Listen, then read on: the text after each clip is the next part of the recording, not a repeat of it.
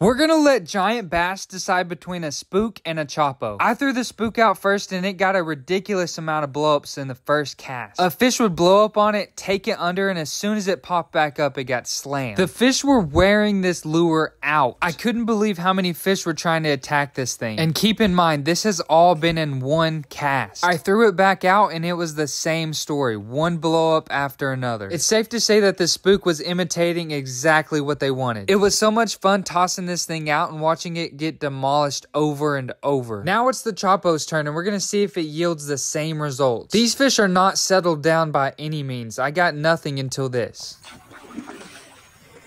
A really big fish came out of nowhere and hit it. But besides that, the action was so much slower. The fish were not attacking the choppo like they were the spook. I don't want to make anyone mad, but I see very clear results. The choppo was just not what these fish wanted. Let me know some more lures we should be testing out in the pond.